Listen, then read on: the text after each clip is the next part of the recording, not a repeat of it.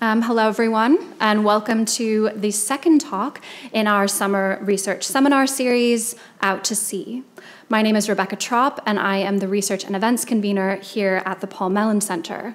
And I'm very happy to introduce this evening's speaker, Faye Hammill, who will be giving an approximately 30-minute talk, followed by a response from Bruce Peter.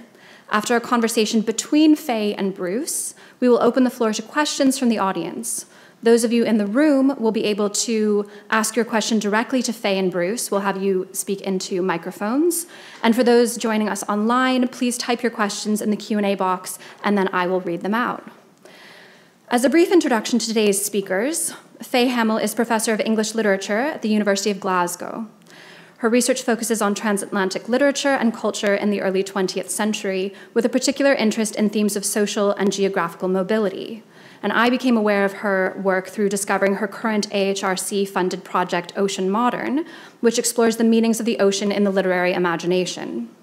Faye is the author or co-author of 6 books, board member of several maritime heritage organizations, and fellow of the Royal Society of Edinburgh. Bruce Peter is Professor of Design History in the Glasgow School of Arts School of Design. His research centers on modern architecture and design for transport, pleasure, and hospitality, with a particular interest in the design history of modern merchant ships. He has published extensively on British and Danish design, and a chapter of his on Clyde-built ships of the 1920s and 1930s will be included in the forthcoming book, Art Deco in Scotland, to be published by Historic Environment Scotland in 2025. Given his extensive knowledge of the subject, Bruce also acted as an advisor for the V&A's impressive 2018 exhibition, Ocean Liners, Speed and Style, with which some of you may be familiar. Without further ado, I'm going to turn it over now to Professor Faye Hammill, who will be speaking to us about ocean liners in interwar London, art and performance.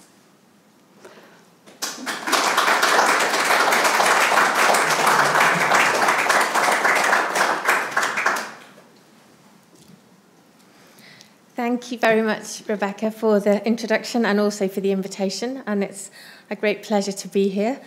So yes, the seminar is going to be about the visual and theatrical cultures surrounding ocean liners in London in the early 20th century. So I'm really interested in the idea of the liner as a stage.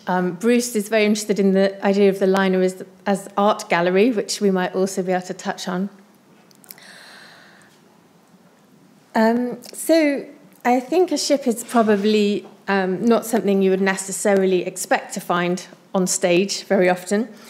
But actually there was a surprising number of plays, ballets, concerts and musicals of the 20s and 30s that did feature ocean liners. And I think one reason for this is that passenger ships were always associated with performance in various ways. So that's partly about social performance, about the passenger decks as places to be seen and to exhibit your fashionability.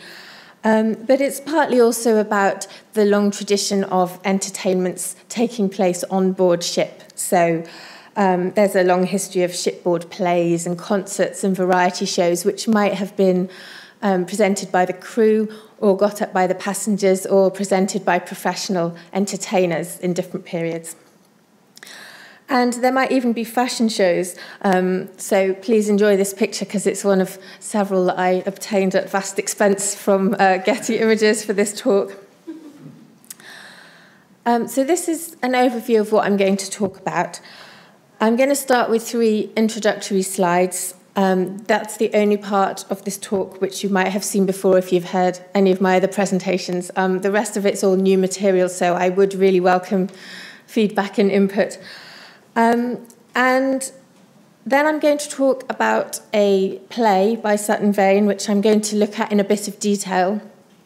And then in the second part, I'm going to look more briefly at a series of interconnected, more experimental performances by a group of artists associated with Osbert and Sacheverell and Edith Sitwell.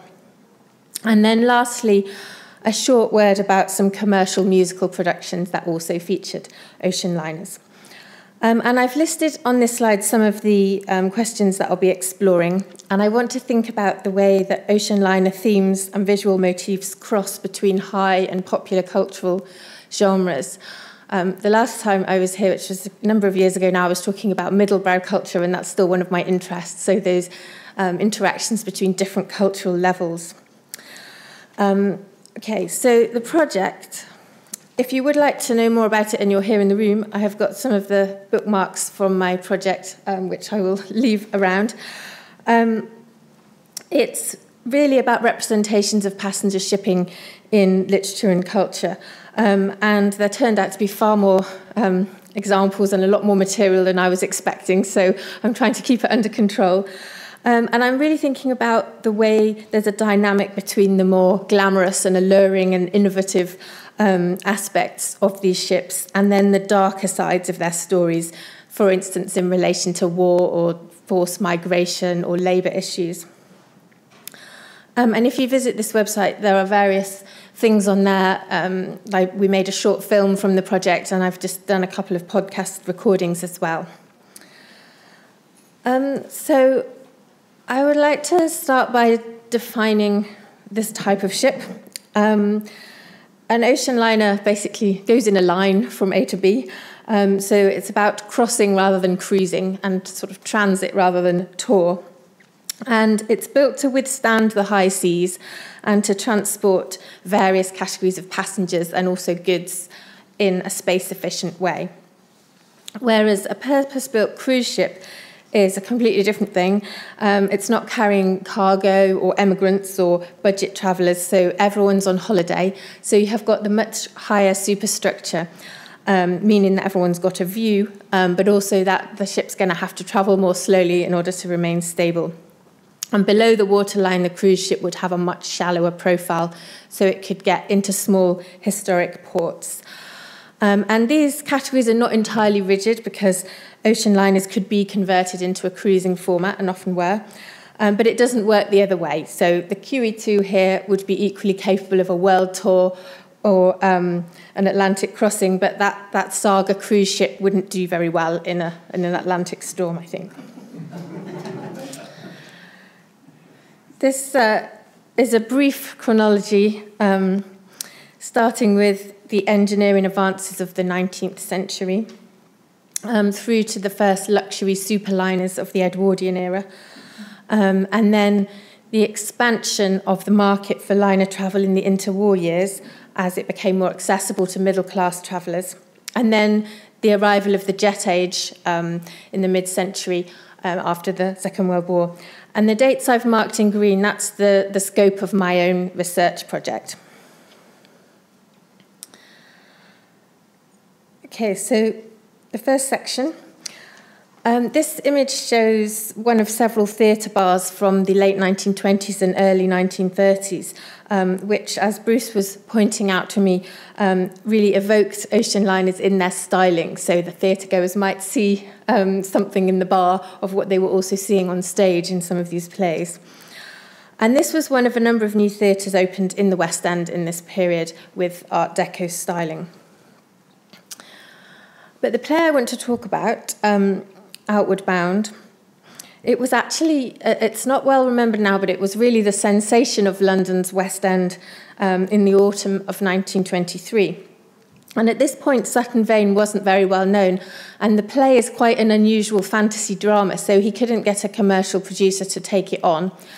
And he mounted it, therefore, at the Everyman Theatre in Hampstead, which was a small independent theatre, and it had a summer company where the actors were looking for plays that required a small cast only and quite minimal scenery. So this play fit the bill because it's actually only got the passengers on this liner voyage. It turns out that there were only 7 of them. They only gradually realised that. So the cast consists of the 7 passengers, 1 crew member, and 1 additional character that I'll tell you about. And the sets, as you can see from this picture, could be done very simply. It was really just a bit of bar furniture and some doors opening out onto the deck. And this production transferred very quickly to the West End. The next year it was equally successful on Broadway, and then it was filmed. In terms of the staging, I'm showing here 2 images from the productions in larger theatres, which used more elaborate sets than that Everyman one. And these are closer to the written stage directions that you've got on the slide here, which refer to a room which suggests rather than represents the lounge smoke room of a small ocean liner. This kind of implies that Vane is using the ship in a rather metaphorical way. And indeed, I think the sea voyage in the play has real mythical resonance, as I will explain. But the scenes actually gain much of their effectiveness from clever use of the spatial affordances of the ship and of the stage as ship. So the smoke room is the setting all the way through, but its atmosphere changes. It gives onto the deck, and you can see in the directions here that the deck is represented by a centre door, and behind it can be seen the liner railings. And at first it seems quite ordinary, so the passengers just wander out onto it to get away from each other or to wave goodbye to England. But then as darkness falls, the totally unlit deck turns into a zone of menace, and the passengers are really alarmed that they can't sense the sea beyond it. In the last line of these stage directions, it talks about 4 portholes. And these look a bit strange in the pictures, if you can see, because they occur next to these doors to the open deck, and more usually portholes will be lower down in the ship. So they almost seem like kind of not realistic detailing, but self-conscious signals of a nautical setting, if you like. Sutton Vane gently satirises the rituals of ocean liner travel, as in this scene between Tom, who's a kind of young man about town, and the Reverend Duke, who says, "We must organise amongst ourselves. I've thought out lots of jolly little ideas." And he wants to get up a concert. And Tom says, "Why?" And he says, "Oh, it always is done, you know." So Tom and Duke are these kind of seasoned travellers, one of them a bit weary of the whole thing. But the play also includes characters such as Mrs. Midget.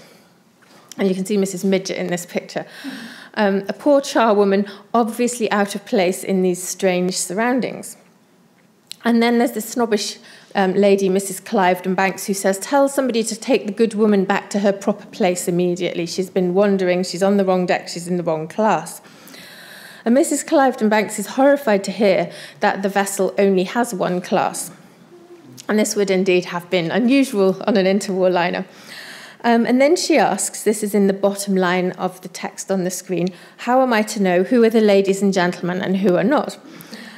So clearly Vane drawing attention here to the performative and fluid nature of class identities, and really questioning those kind of hierarchies which structured ocean liner travel as well as other aspects of society, but perhaps were even more rigid and even more visible on the ship. So the passengers at first imagine that they see the things you would expect to see, and they only gradually realise that most of the familiar elements of a shipboard environment are missing or distorted. So they can't find an engine room or even any sailors, and they realise that there are no lights out on the deck. This image comes from the Theatre Royal Workington, which, if you look at their excellent website, they have an archive of all their productions back to 1936. And this production, of course, it's a little deviation from my London theme, but I just wanted to show the way that they use the dark deck and the way that attention is focused towards that kind of menacing space out there. And the bit of dialogue there is where the characters realise there's nothing anywhere, nobody. And at the end, the character Duke says, "I'm not even certain that we're moving." So this is an extreme version of an experience which would actually be quite usual during days at sea. So obviously, if you're travelling on a train or a car or even a coastal steamer, you can see your progress against the landscape, whereas, in mid-ocean, you might seem to be static amidst this unchanging vista of water. And the character of Tom, his observations about the ship and the passengers gradually lead him to deduce that all of them are actually dead. He's the first one to twig, and he asks the steward where they're sailing to, and the reply comes, "Heaven, sir, and hell too, it's the same place, you see." So we can read this steamer journey as purgatory or limbo. The steward, a kind of Charon figure, informs the passengers that at the end of the journey, someone called the examiner, so this is the final character, will come on board and dispatch each passenger to their personal destination. So even though Sutton Vane ship is not divided into different classes of accommodation, it has this much more powerful mechanism for sorting the passengers. And then as they arrive in port, the Reverend Duke proclaims, "We've stopped for good now, this is the judgment." And Tom objects, "No, it can't be, here in the smoke room of a liner." And I was thinking that the kind of incongruity of that setting for the final judgment would surely have reminded people of the scenes aboard the Titanic, not so very long earlier, with liner passengers in evening dress, suddenly meeting their ends. And Duke says, "Why shouldn't it be here in the smoke room of a liner? Have any of us really troubled very much to think where and how and when it might be?" And then more broadly, all the meditations on death in the play did strike a chord with audiences who had recently lived through World War I. And then in the right-hand text, this reviewer for the Illustrated Sporting and Dramatic News says that since the play is about death, he says, "At first, the thought of the liner appears grotesquely material." But it really becomes clear, I think, that the whole interest of this play is in the interaction between the material and the immaterial.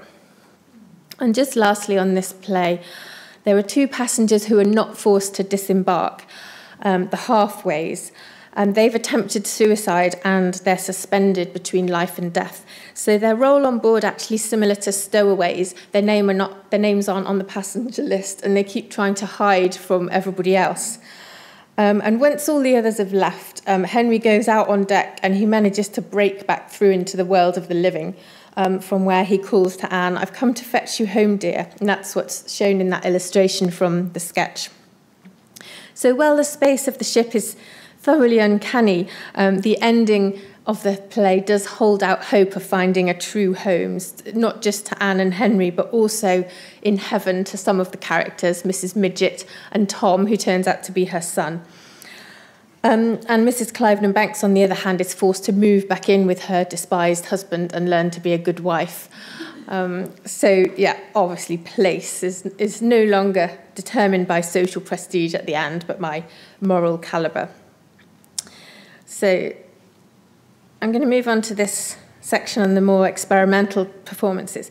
So while Outward Bound started in a small independent venue, which was the Everyman, and then transferred to a commercial theatre, all of these productions that I'm going to mention in this section stayed in the smaller theatres. So I'm really just wanting to talk about a loose London-based network of artists, photographers, writers, performers, and composers. And most of them were associated with what we now remember as the Bloomsbury Group, or with a set that centred on the Sitwell siblings. And among the Sitwells' closest associates were the composer Constant Lambert and also Cecil Beaton, who's in this picture, mostly remembered, of course, for his photography, but also worked in painting and stage design.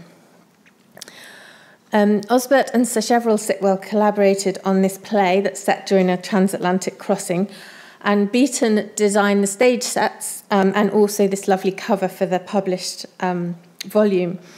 This is showing the ship's cocktail bar, but it's kind of curiously open to the ocean with the waves lapping around.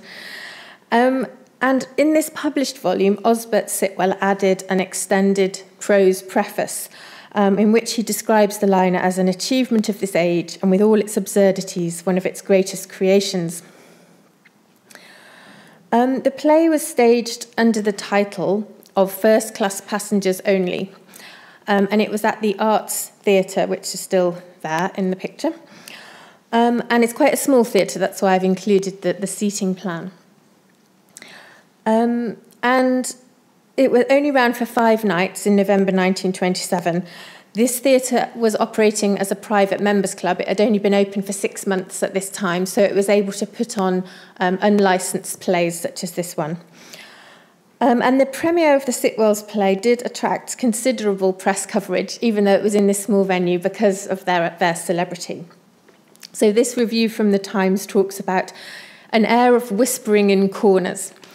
And certainly a lot of the lines of dialogue do depend on the audience's knowing like the intellectual fads of the period or the sort of foibles of the contemporary playwrights and the society figures. So the character of Lady Flinty, for instance, is based on the prominent hostess Sybil Colfax.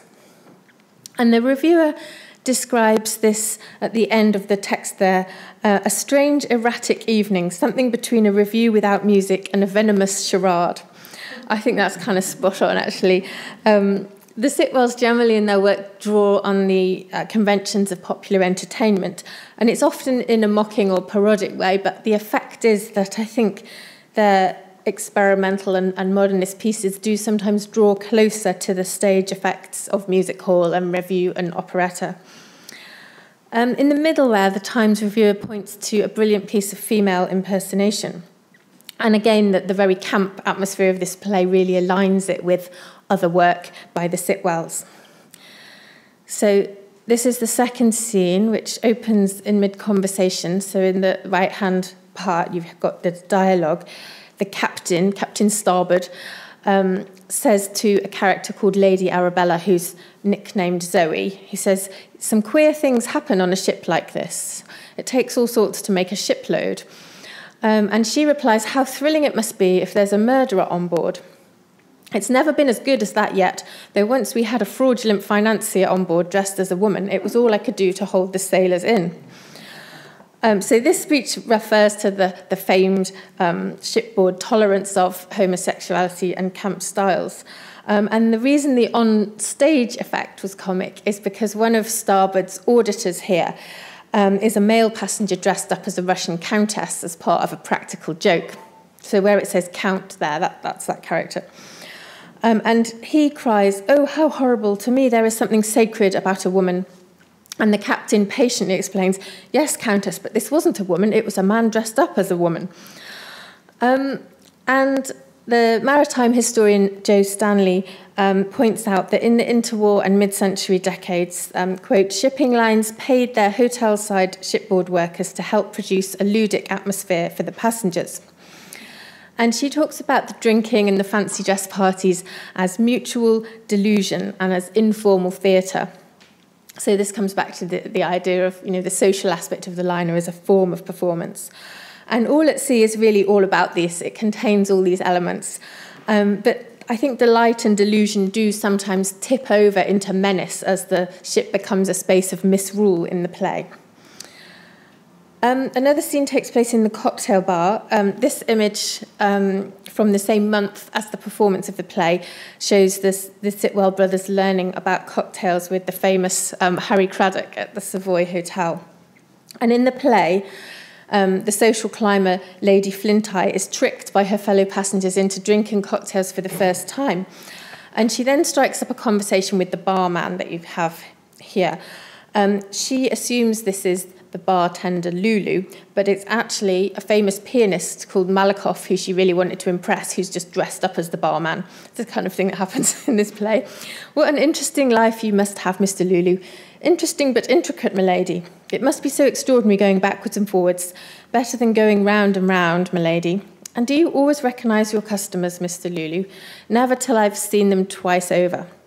And then meanwhile, the real barman returns, and Lady Flinty is horrified when she looks up and sees two Lulus. So the other characters have imposed an entirely false perceptual world on her. She thinks because she's seeing double that she's much more drunk than she really is. And then when she realises there actually are two men there, she doesn't know which is the real Lulu. So the affordances of the ocean liner setting allow the Sitwells to present an extreme version of the idea of identities as socially constructed and mutable. So in the scene I discussed before, there's the middle-class man dressed as an aristocratic woman, and now we've got a passenger masquerading as a member of the crew. I also like the backwards and forwards and round because it sort of evokes the sense of frantic and yet circular movement which pervades the play and which relates to the idea of, passengers walking round and round the deck and not able to get off. In his preface, Sitwell writes, "The ship is filled in this miniature of the age with a crowd of people engaged in pointless movement, conveyed in suffocating and unnecessary luxury, from place to place by an army of sweating and grimy workers. I'm not sure if he's here making a sort of point in support of the workers or if he's saying, oh, I can smell them from here. It's not quite clear what kind of critique this is, but certainly there's a certain amount of horror at the pointlessness of the whole thing. And Sitwell, you see here, had just travelled on board the Majestic, so I'd imagine that's the one he had in mind when writing the play. The crew members, apart from Lulu, are not presented on the stage, but they are referred to, and their workspaces get invaded by the passengers. So there's reference in this speech by a character called Clarissa to two of them in the photographer's darkroom hiding from Lady Flinty. And then she says, she got into the engine room just now and made a dreadful scene in front of the stokers. Such bad form. This play is full of references to other contemporary plays, so I would think that's a reference to Eugene O'Neill's The Hairy Ape, which shows a first-class passenger insisting on visiting the stokehole and then falling into hysterics at the scene. So comparing Outward Bound with All at Sea, I'd say that in the static space of the stage, both plays manage to evoke a sense of movement, but also a sense of complete lack of progress. But in other respects, I think these plays form a really marked contrast. In Sutton Vane, the ocean line is a place of reckoning where everyone confronts their fate, and the play seems kind of haunted by narratives of shipwreck. Whereas for the Sitwells, the ocean liner is an extension of the London drawing room. And by boarding it, I think the members of high society attempt to extend their influence until they're even colonising the ocean. So I want to now mention several works in different genres that are connected to All at Sea through nautical themes, but also through the network I mentioned before. There's a lot of information on this slide, but I thought I'll bring it all together and then I'll show you the pictures of all of these productions. So a lot of these images come from an exhibition that was held in Glasgow a few months ago, which was one of the inspirations for this talk. The Stage and Screen, it was called. You can find a list of all the works in that exhibition on the Huntarian website. So starting with Sir Cheverel Sitwell's poem, it's about the major port city of Rio Grande in Brazil. Constant Lambert's musical setting of it became his best-known work, and it's circulated widely in broadcast and live performance and print forms. And the published score had a cover by John Banting, who is a painter and stage and book designer. And then next, this piece turned into a ballet by Frederick Ashton with a new title of A Day in a Southern Port. And the sets and costumes for this were by the London-based painter, printmaker and book artist Edward Burra. Ashton also produced another new jazz ballet featuring more ships called High Yellow. And this one maybe has sort of problematic racial reference in the title, but it had very interesting designs by the London artist Vanessa Bell and the ballet dancer and designer William Chappell. And then the culmination of all of this was a season of performances by the Camargo Society. That was formed in 1930, just after the collapse of the Ballet Russe. And they had, in this season, there were 14 short ballets, including High Yellow and A Day in a Southern Port, and also one called Fête Polonaise. That one didn't have any nautical themes, but I've just mentioned it because it was designed by Edmund Dulac, who was fresh from his commission to design interiors on board Canadian Pacific's Empress of Britain. So this is where we get to the pictures. The Sitwell poem talks about ships riding at anchor. Till the ships at anchor hear this enchantment. So I think that line may have been the inspiration for Banting's cover for the score, which kind of shows the shape of the liner's bow in triplicate there, because you actually have, I'm supposed to point with this, aren't I? The actual ship with the mooring lines there, and then there's the building, which is also in that triangular shape. And I'm not too sure what the black triangle is, but it seems to kind of reiterate the shape of the ship there and indicate its relationship to the port city. And this other image is a bit of a side note, but Banting also designed a jacket for a book published by the Hogarth Press, which is also a novel about ocean liners. So these things are all connected. This is the backcloth for the ballet A Day in a Southern Port. This was first used at the Savoy Theatre performance in 1931. And here, as in that book cover I was looking at just a moment ago, you can see the ocean liner is in the distance. But it still seems to draw the eye, I think. And the Savoy Theatre was a Victorian one that was built by Richard D'Oyley Carte, who also built the Savoy Hotel next door. And at the time when A Day in a Southern Port opened at the Savoy, it had just been remodelled with a new Art Deco interior. And you might notice that this backcloth is a bit louche. The production also featured quite provocative costumes by Burra. So it was all a bit shocking, I think, to audiences that were used to ballerinas in tutus, because it is all a bit suggestive. These are some of the costumes. The review in The Guardian here wondered if the visual aspects of the ballet had been inspired by Marseille and Toulon, where Ashton, Lambert and Burra had all spent time. So I think the idea of the southern port is getting a bit detached from Brazil, and it's becoming more of a general sailor town idea. And then Burra's design was maintained for the 1932 performances as part of the Camargo Society season, which also ran at the Savoy Theatre. So see that costume in the middle? You can then see William Chappell wearing it on stage. A couple of these images are from later performances in 1935 in which he danced alongside Margot Fontaine.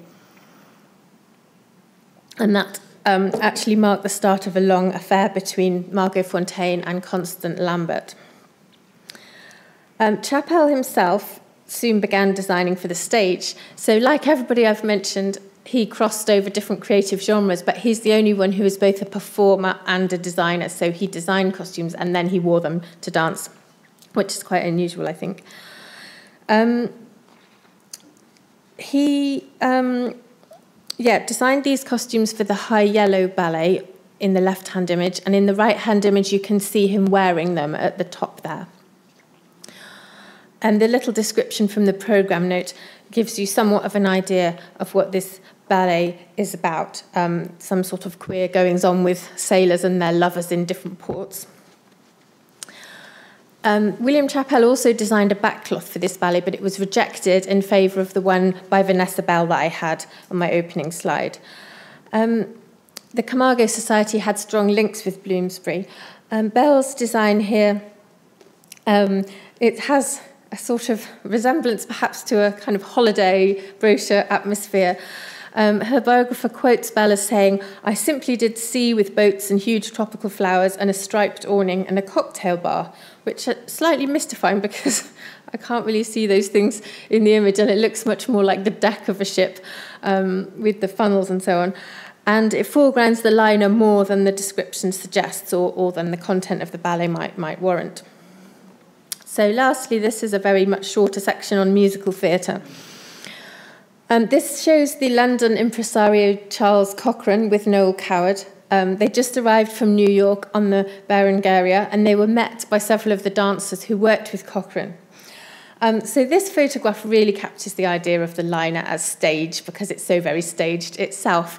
And there's another one in the Getty archive in which the 6 people are in a different order. So they clearly kind of walked up and down the deck a few times for the benefit of the press photographer.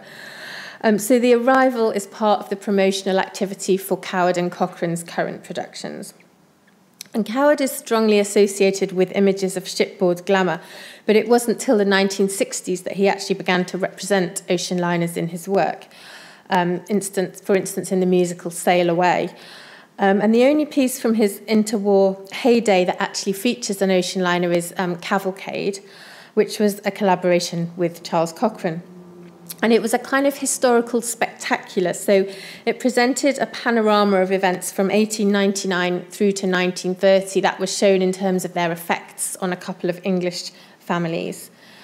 And Coward recalled in his autobiography that while he was planning the play, "My mind was full of visions, events grand and portentous, battles, sieges, earthquakes, revolutions, and shipwrecks. But he couldn't think of a story until he was looking at a back issue of the Illustrated London News, and he found a picture of a troop ship leaving for the Boer War. He says, "The moment I saw it, I knew that I'd found what I wanted." And he strung the story onto a series of popular tunes, which were intended to evoke events that had happened within living memory. Cavalcade was staged at Drury Lane, which was one of the largest West End theatres. That seats over 2,000. So I'm thinking in this space, the Ocean Liner could be presented in a very different way from how it was in those smaller venues I was talking about before. And you can get a sense, it's not a great photograph, but the sense of the ship's side looming over the stage and over the crowd of people on it, as opposed to those tiny casts of the other plays. Cavalcade's 22 sets and hundreds of costumes were by the leading designer Gladys Calthrop, who'd worked with Coward since the start of their careers, beginning with his first major play, The Vortex, which was presented at none other than the Everyman Theatre, Hampstead. And she remembered that there was nowhere to paint the sets for that other than outside on Hampstead High Street. Whereas by the time they got to Cavalcade, she had a lot more scope and a lot more space. So the popular imagery of ships features twice in Cavalcade. This image shows Calthrop's design for the dockside scene, in which two characters are embarking for South Africa on a liner that has been converted into a troop ship. And then there's a later scene set on the deck of an Atlantic liner. The honeymooners, Edith and Edward, discuss whether, given how happy they are, they would mind if they died that night. And Edith declares, "This is our moment, complete and heavenly. I'm not afraid of anything," which is lucky because she just takes up her cloak from the rail and it reveals a lifebelt with SS Titanic on it. So that's the end of them. And in the next scene, which is set in 1914, on the date Britain declared war on Germany, you have Edward's mother Jane commenting, "Edward missed this anyhow. At least he died when he was happy before the world broke over his head." So the Titanic in this play stands for the lost pre-war world of romance, but also its sinking anticipates the coming conflict. And those are meanings that have been reiterated in so many later cultural representations. Lastly, Anything Goes. This is probably the best-known London stage show featuring an ocean liner. It had musical numbers by Coward's friend Cole Porter, and it's set aboard a ship called the SS America. It had first been performed on Broadway in 1934, and for that production, there had to be some last-minute changes. It was initially going to feature a shipwreck which was treated farcically, but in view of the disastrous fire on board the SS Morro Castle a few weeks before the show was due to open, they hastily rewrote it as a romantic comedy.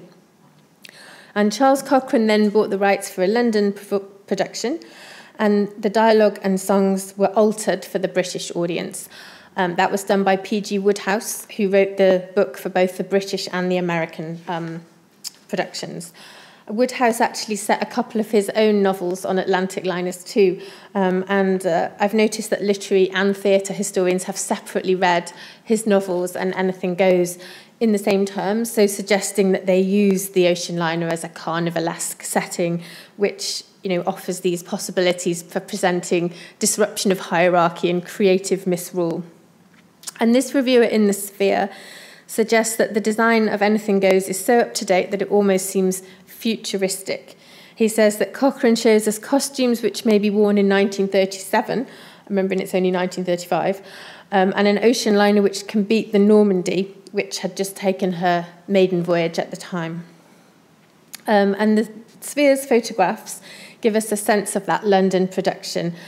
The left-hand image shows how the staging necessarily distorted the spatial realities of liners, because you've got a third-class cabin here with 2 bunk beds that's apparently right next door to a luxurious suite that an aristocratic character occupies. And the right-hand picture with this big 2-tier set and the crowd scene sort of exemplifies what I was saying before about the different way the ships could be presented in these big stages with the kind of rather spectacular scenery. So, concluding this, as we move from Outward Bound and All at Sea in the 1920s through to Cavalcade and Anything Goes in the 30s, I think that ocean liners on stage shift from being intimate drawing room spaces to these elaborate and vertically imposing structures. So you have Vane and Sitwell using small casts of characters to show how individuals are changed by their shipboard experience, and Coward and Porter presenting the liner on a grand scale as a setting for tragedy or spectacular set pieces, whereas the Vane and Sitwell plays show only one small part of the ship and represent the rest of it just through report. In between these two types of drama, there was a sequence of avant-garde performances in which ocean liners really provided visual and sensual stimulation. So I think these modernist liners, which were often seen in the distance, really primarily represent an interface between port and seafaring life. So they're not all-encompassing settings so much as elements in a sensory world of colour and sound and movement. So I'm hoping that the talk's given a sense of how pervasive the motif of passenger shipping was in all kinds of creative output in interwar London. And this slide is just to indicate the afterlives on film and in print of some of those stage performances that I've been talking about. And they do continue to circulate in various media, and some of them do continue to be staged. So I just wanted to finish with these thanks and also a list of things that I didn't directly quote from, which I did draw on in my talk. So thank you very much.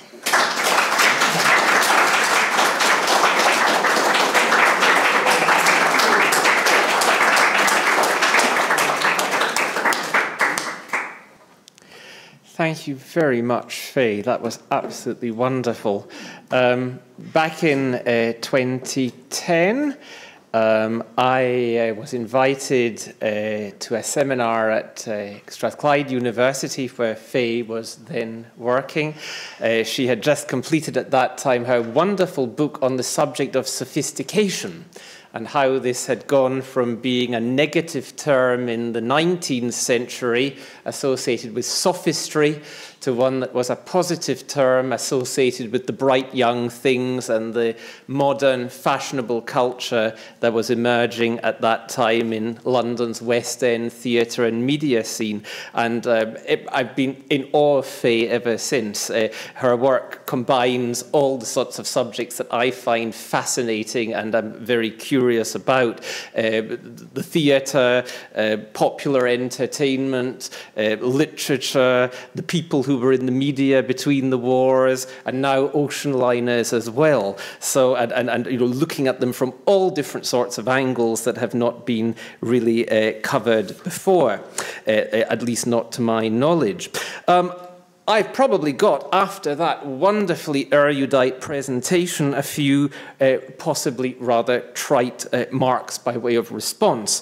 The first is, I feel that I'm very lucky. I'm going to be 50 years old already next month. But what that means is that when I was in my 20s, back in the 1990s and still a student, I was living at a time when the interwar era was still in living memory.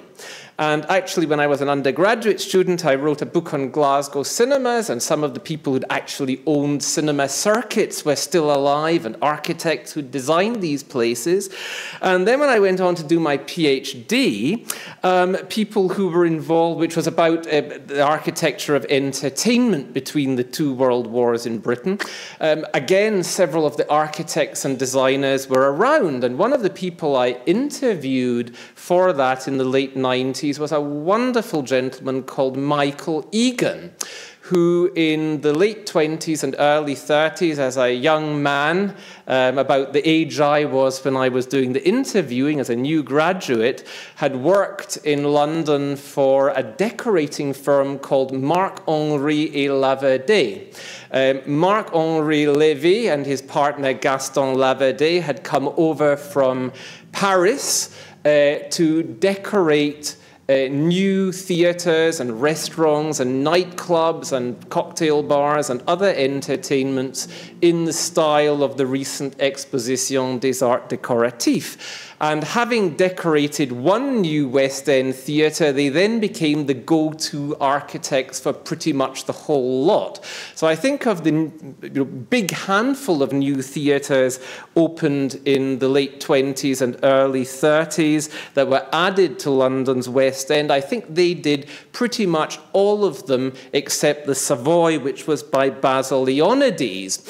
And of course, these were buildings that introduced Art Deco and what we would now retrospectively perhaps call the ocean liner style to wide audiences and the general public.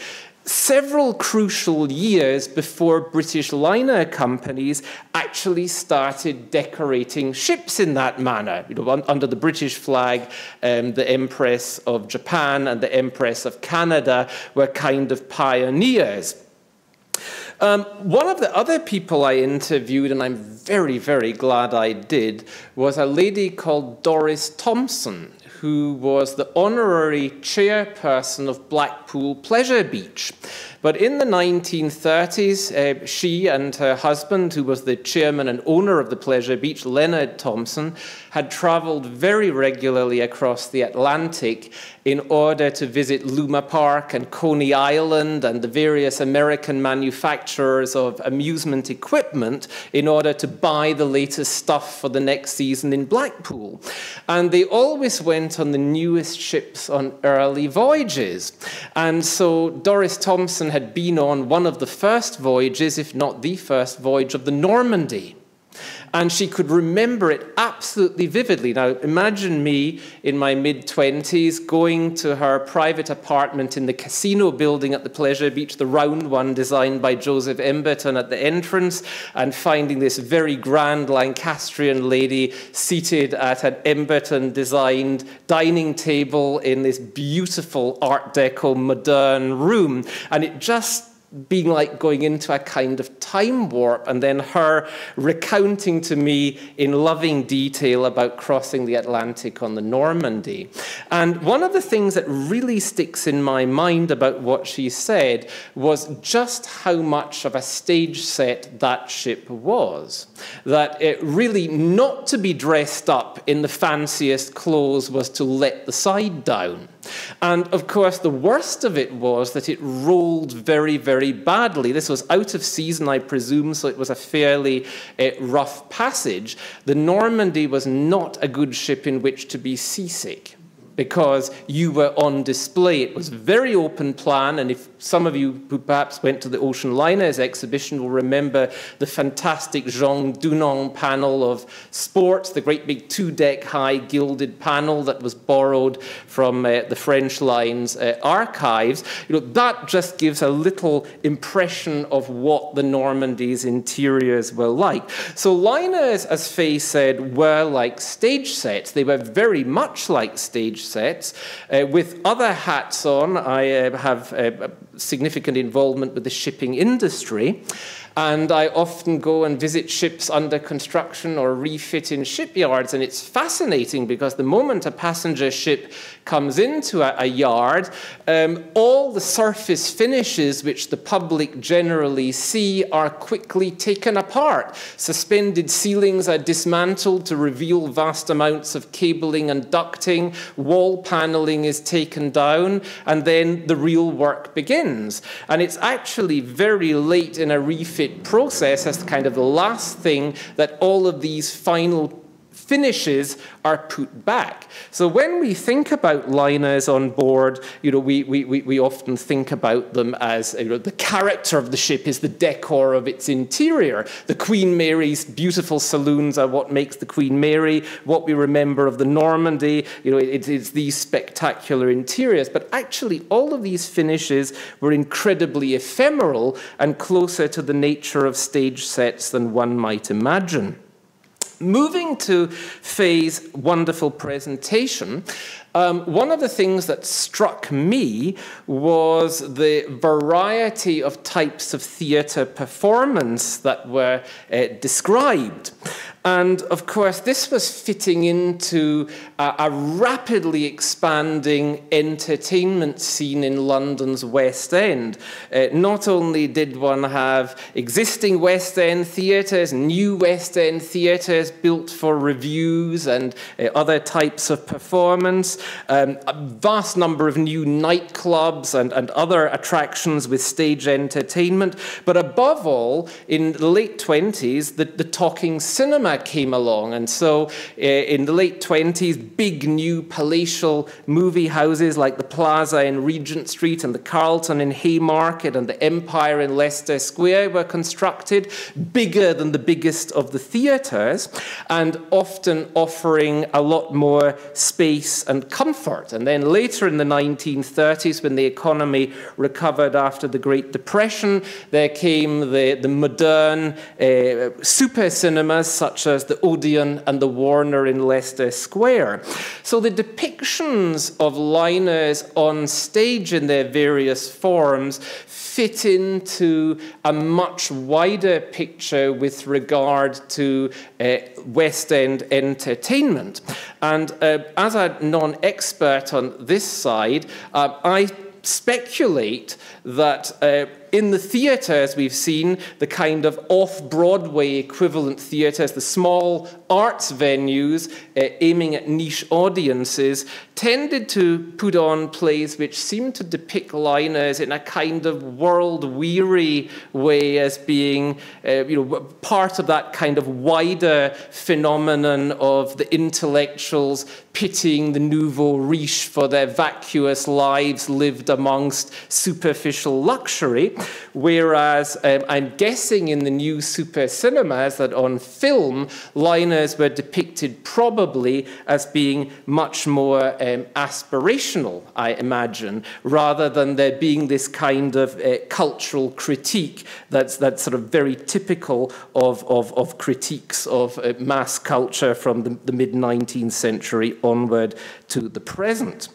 I was extremely interested also in the Sitwells staging instructions for All at Sea. One of the things that was pointed out in the stage instructions was that the cocktail bar should be Tudor half timber. Now, this was a style that was briefly very, very popular in the 1920s. I think possibly its popularity was stimulated to an extent by the very positive reception given to the new Liberty department store, which incidentally was finished using ship timbers that had been recycled from dismantled British warships from the days of sail. But anyway, numerous new hotels, such as the Park Lane Hotel and the Grosvenor House, had dining rooms and smoking saloons that were in this neo-Tudor style. And the Liverpool decorators Heaton Tabb, who specialized in designing ship saloons, designing and making ship saloons. They were a kind of one-stop shop, particularly supplying these to the Harland and Wolff shipyard in Belfast, particularly liked the neo-Tudor style. Now, Harland and Wolff was the British licensee of Burmeister and Wain, the Danish maker of marine diesel engines. And so pretty much all the ships that Harland and Wolff built in the interwar era were motor ships with these Burmeister and Wain engines, as opposed to being steam turbine ships, which were much more typical of British passenger ship design and construction at that time. Of course, steam turbine ships are incredibly smooth and silent. They're a genre that's all but disappeared because they weren't, by modern standards, particularly fuel efficient. But I'm just about old enough to have experienced a few steam turbine ocean liners, now scrapped, actually at sea when they were at the ends of their lives as budget cruise ships. And once you've been on a steam turbine ship, nothing else is quite the same. They're simply effortless, silent, smooth, amazing. Burmeister and Wain diesel engines are anything but silent, especially the sort made in the 1920s and with the engine mountings at that time. So one has to imagine these neo-Tudor interiors vibrating and with this rumbling sound coming through the floor, along with the creaking and the ship movements. Even the Harland and Wolff built Liverpool, Belfast, Ulster Steamship Company overnight ships, vessels like the Ulster Monarch, had neo-Tudor first-class saloons. They also had prison cells and police cabins in third class in order to maintain order during the marching season, but that's another story. The Liverpool-Belfast route could be quite a wild one in every sense. So neo-Tudor interiors, of course, they also went against progressive ideas of logic in terms of good taste. Why on earth one would have a neo-Tudor saloon on a ship, especially a modern ship? And I guess, therefore, that there's a kind of ridiculous element about specifying the most illogical type of design that had been prevalent in the immediate preceding era in order to make a kind of point about the facile nature of these types of environment. Then we have, as my last observation, my great admiration for Gladys Calthrop's set designs for Cavalcade. That stage design, the act drop, is an incredibly accurate rendering of a Castle Line mail, cargo and passenger ship of around the time of the turn of the century. The Castle Line was a Scottish-owned shipping company, and the Boer War was extremely good for its business. They made huge amounts of money transporting British troops and munitions to South Africa, and the owners became so prosperous as a result of this that they bought Glenlyon in Scotland and then spent an absolute fortune beautifying it. So I sometimes go hill walking, and Glenlyon is a sort of starting point for getting up to some of the mountains, and it's still an extremely beautiful estate. And one looks at the arts and crafts houses that were built, and it was all on the back of Boer War money. And there was one of the castle ships, very accurately, at least the midship section of it, pretty accurately depicted on the London stage. So full of fascination. Thank you so much, Faye. Absolutely wonderful. I'm now very briefly, as a small indulgence, this is the kind of what you call the supporting feature in the cinema, a short to end with so that you feel you're getting value for money. I'm going to speak a little bit about my own forthcoming research. I'm very proud and touched and honoured and delighted to have been the recipient of a research grant just announced a couple of months ago from the Paul Mellon Centre, to whom huge thanks, in order to carry out an investigation into a subject that I've wanted to examine for a very long time, and that is the question of how modern art was commissioned on British ships between the 1930s and the 1960s. So I'm kind of covering a similar period as Faye is in terms of performance, but I'm interested in what shipping lines commissioned to put on the bulkheads of their vessels. Usually when I do lectures and talks and symposia, I'm speaking on work that I've done. So this is very unusual in that it's speculative. I've not begun yet. So I won't be able to tell you terribly much, which is perhaps lucky because we can get through it faster. But I'm going to start at what I think is an interesting pivot point, joining my forthcoming research onto Faye's current and recent research. This is a painting on board the Queen Mary.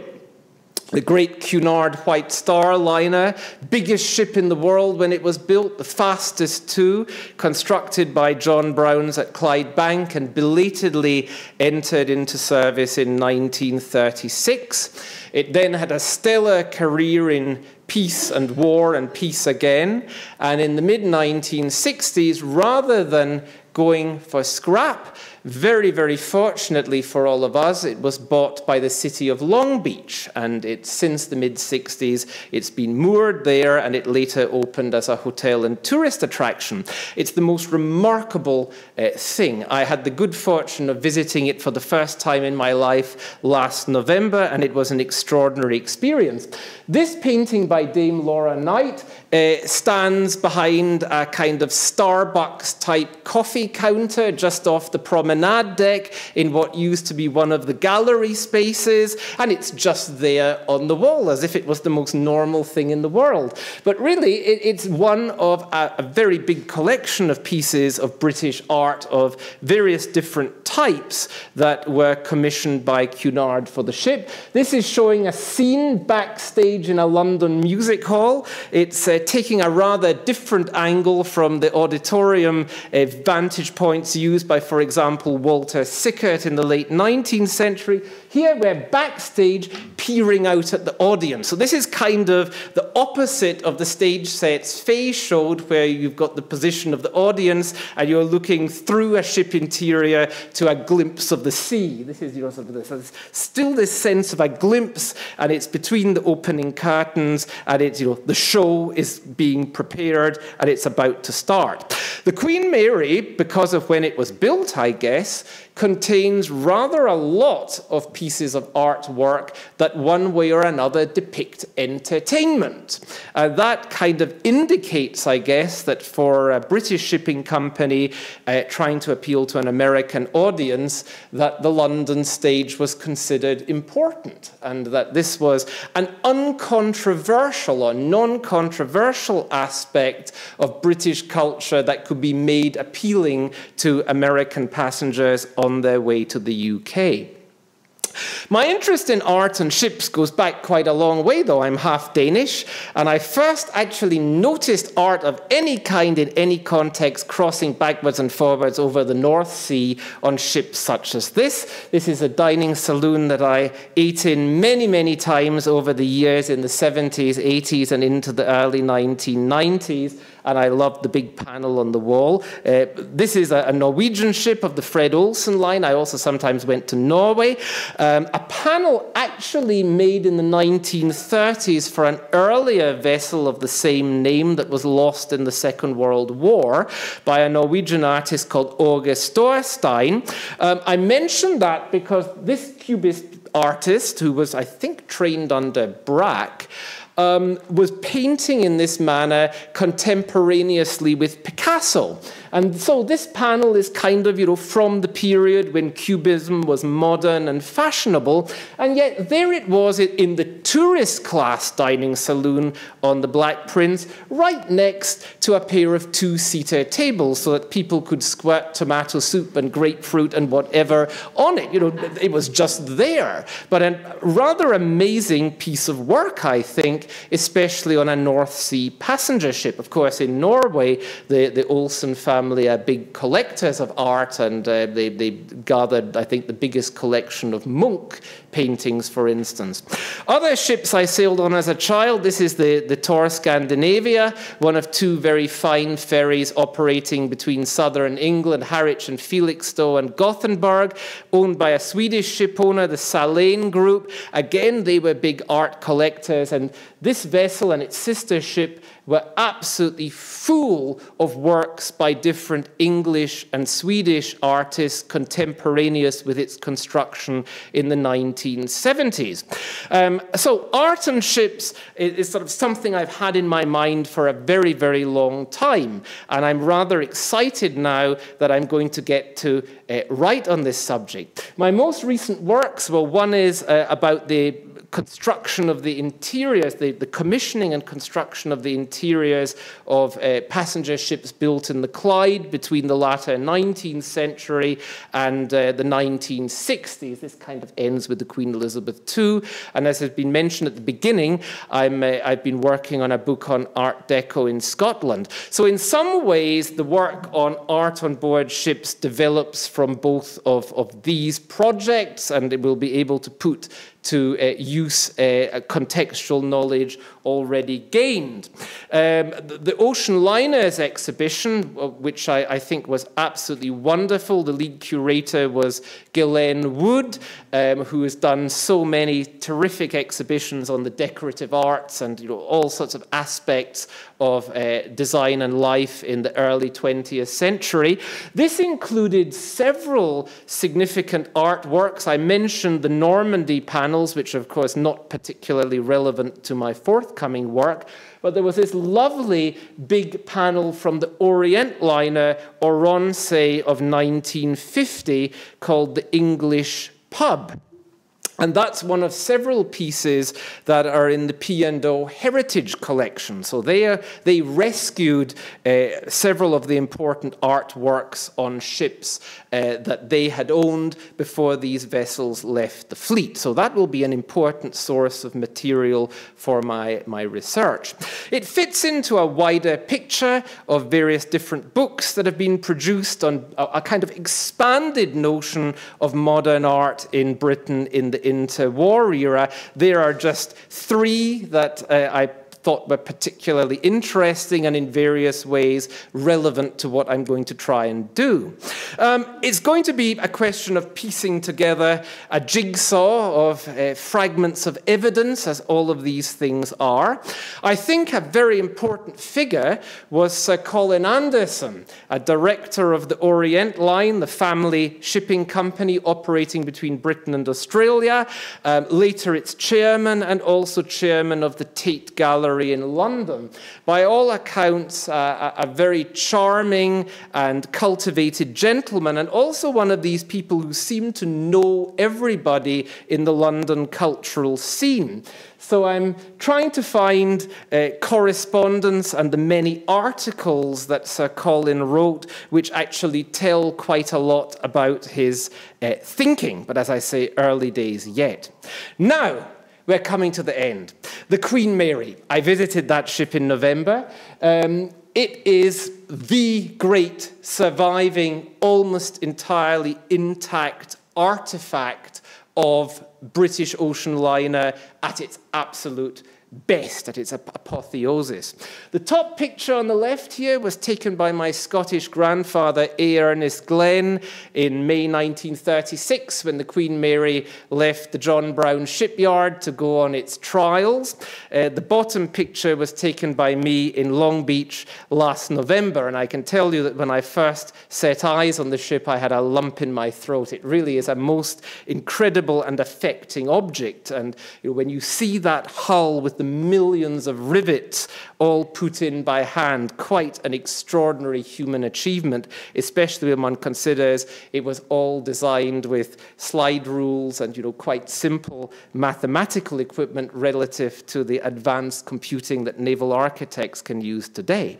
Inboard, it contains the most extraordinary collection of art and sculpture, really giving a broad cross-section of conservative modern taste, if you like, in the 1930s. So here we've got the what was the first class, or as Cunard called it, cabin class lounge, with works by Alfred Oakley and Gilbert Bayes.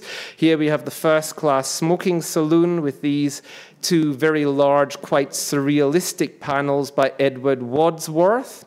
Here we have the first or cabin class dining saloon with works by MacDonald Gill, Philip Conard, doors by Walter Gilbert. So there's an interesting slippage between what one might call fine art or what might be decorative or applied art when it comes to the outfitting of ship interiors of this kind, and panels by Andreas Duncan Carse.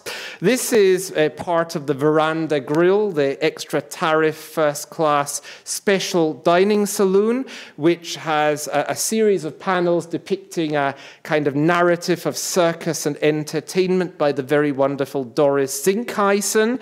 She also instructed White Alum on the wider decoration of the room, which is very beautiful and very coherent. And here's a medley of other artworks that are surviving and that are dotted around the first-class accommodation, still on the ship as it is today. This is part of the first-class hallway, cabin-class hallway, with a bas-relief by Maurice Lambert. Then we have got works by Kathleen Scott, the bust of Queen Mary, and the beautiful cocktail bar, which still functions as a cocktail bar on the ship today, Alfred Reginald Thompson's Royal Jubilee Week panel behind the bar.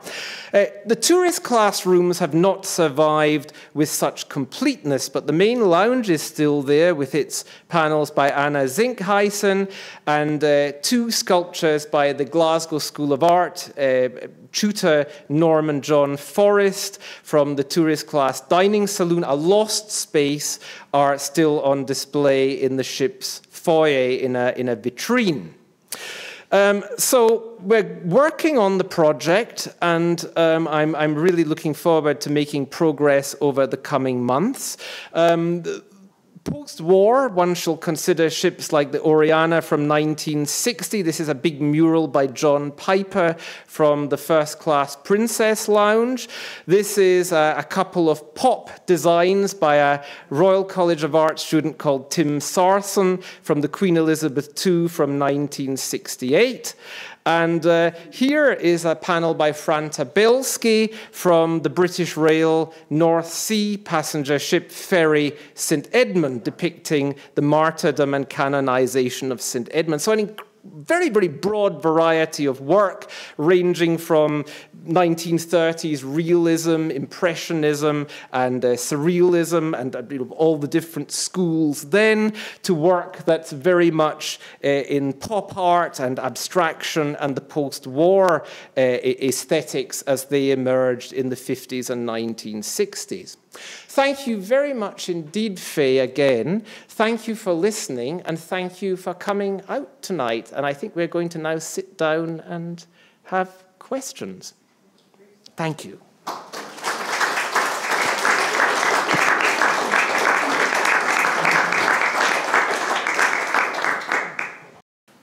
So yes, now if anyone has got any questions or comments, either in the room or online, then we'll be very pleased to respond.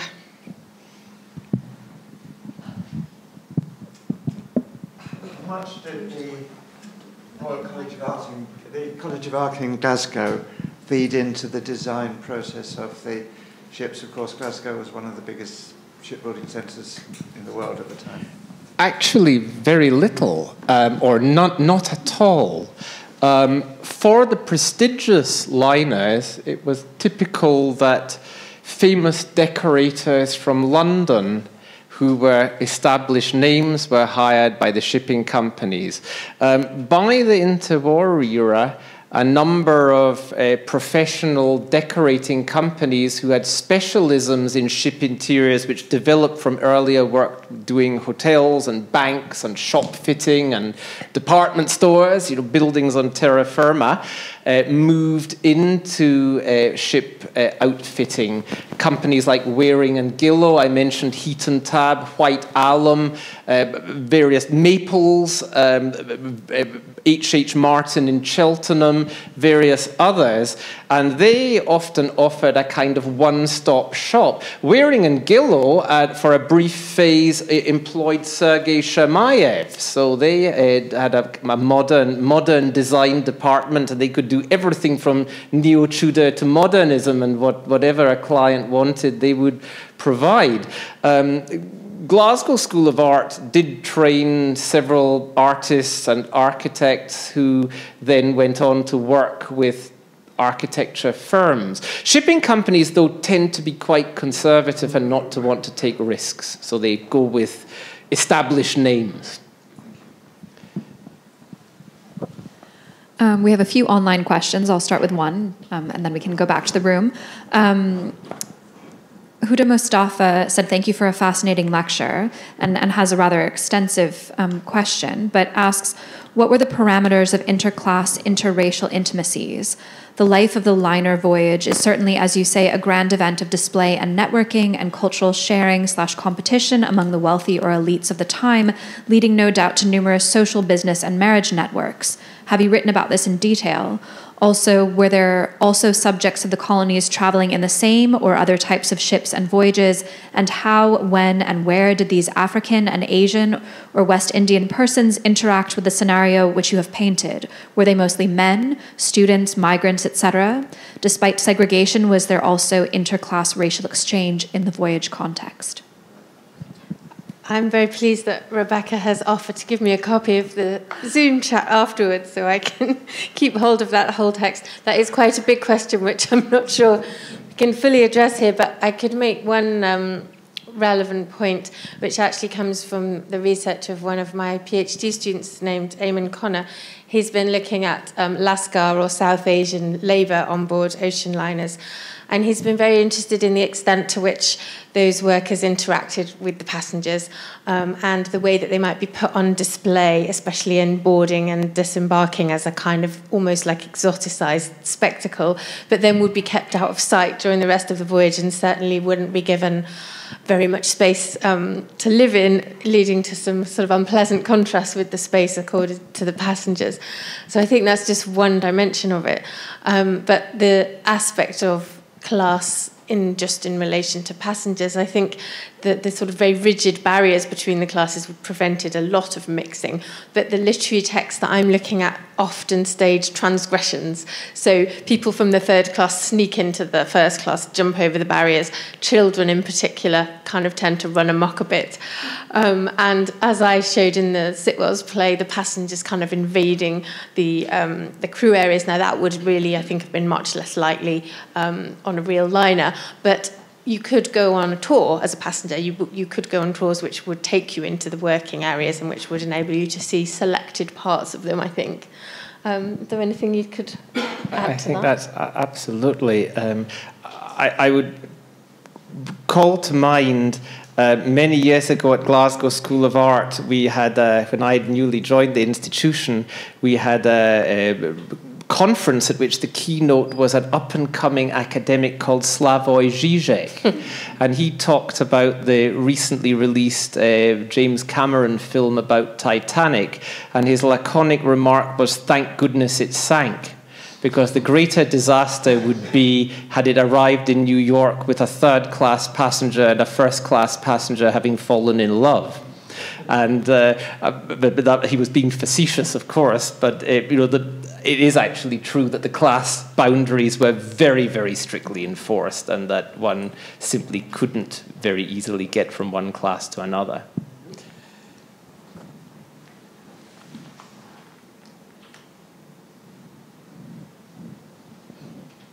We have more online. Catherine Anderson said, I'm curious about the offstage quality of the ocean itself in the examples you analyze. The ocean remains the ultimate stage then, empty, timeless, ahistorical.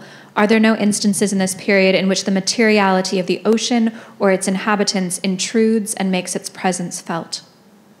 That's a really nice question, thank you. There definitely are in fiction. I haven't come across a lot in terms of stage productions, and apart from that image that I had with the cocktail bar and the waves lapping around it, the sea really wasn't present, as the person asking the question said.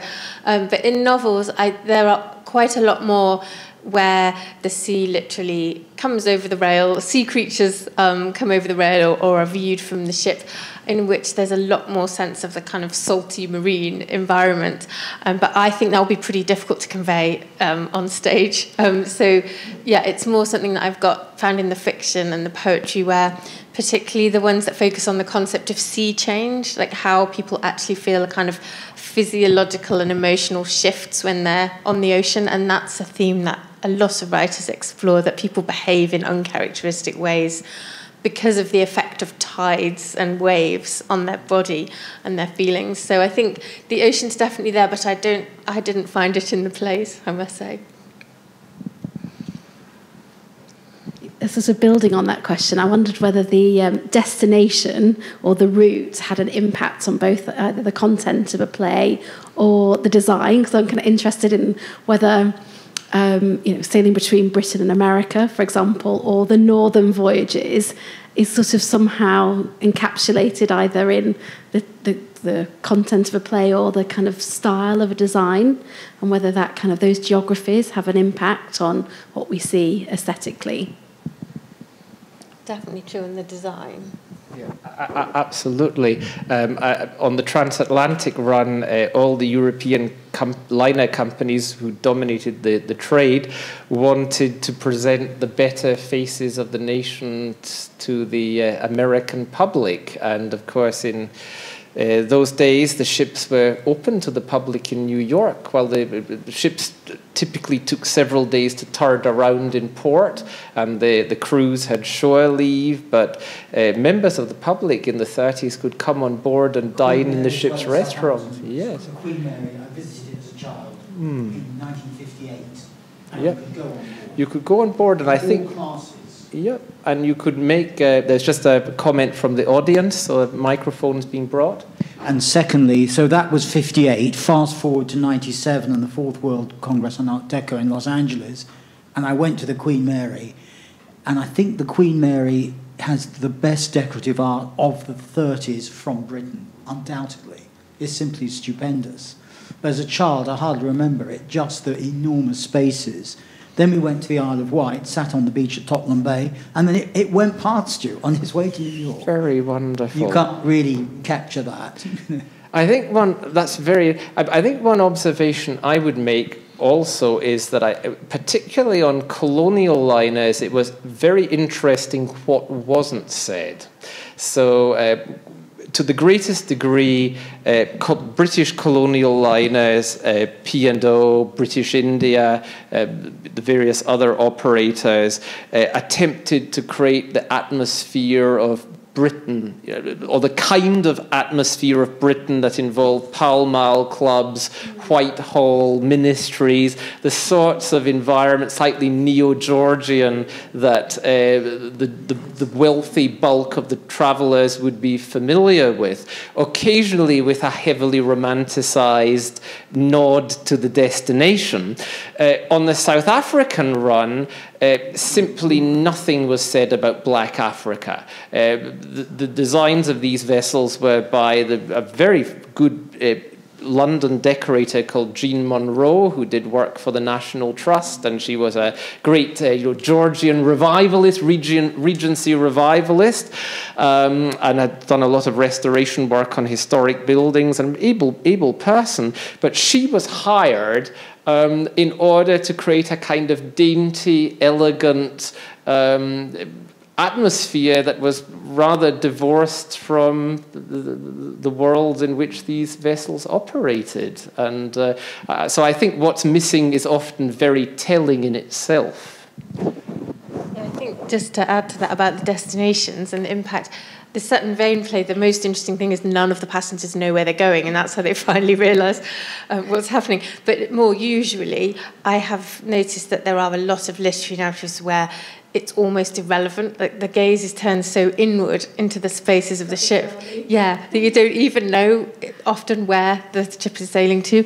But there are others in which it does play much more of a part, particularly when it's a sort of long voyage, like let's say from Sri Lanka or Java or something back to the UK, and it's going to be 3 weeks, so you have a much different atmosphere from the 5-day society, the short-lived society that was created on those transatlantic voyages.